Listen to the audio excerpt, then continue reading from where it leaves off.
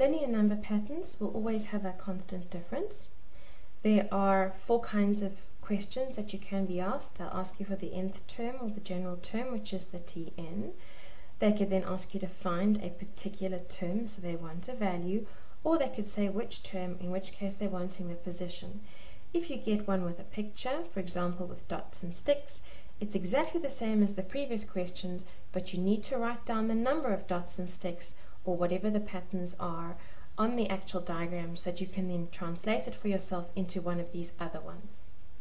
A useful formula to use is a plus n minus 1d, and I recommend that you bracket the d so that if the constant difference is a negative number, you won't forget that you are multiplying that n backwards. A stands for the first term, which is t1, and d is the common difference. You're going to get the common difference by checking that it is in fact common between each of the little pairs of numbers as they go along. You can check that it's going to work by taking any term, subtracting the previous one, and checking that it is also the same difference as another term minus its previous term. When we find the general term for a number pattern, we are using the formula. We are substituting in whatever the first value is, we're substituting in the constant difference, and then we are going to multiply it incorrectly. And what we always do is we put the one that's got the n in first, that we have a formula that's got the same conventions as everyone else will be using. You are able to check if you want to that it does actually work out.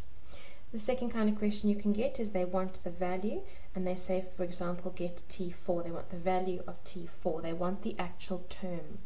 When they want the actual term, that is the value, and you're going to find it by substituting in the number that they give you that is the position. So they'll give you the position and they want the value out.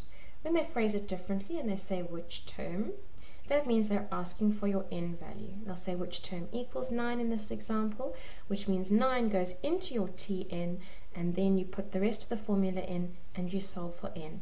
Because when they say which term, they're asking for the position. In this example, the common difference is negative, which is important to be able to recognize when the pattern goes down. You then have your a value as 4 and your difference as -2. It works exactly the same way, but this time what you'll see is the coefficient of n will be negative. When you're then finding a term, from there they're giving you the term number and they want the actual value. So you're subbing in that 30 into the n, and you're getting out the Tn, you're getting out T30, the value of T30. When you get given it the other way around and they say which term has a value of -60, they're asking you for the position and they're giving you the Tn. They're giving you that Tn is 60 and they're saying, well, when Tn is 60, what in fact is n? And you're plugging that in and solving for n.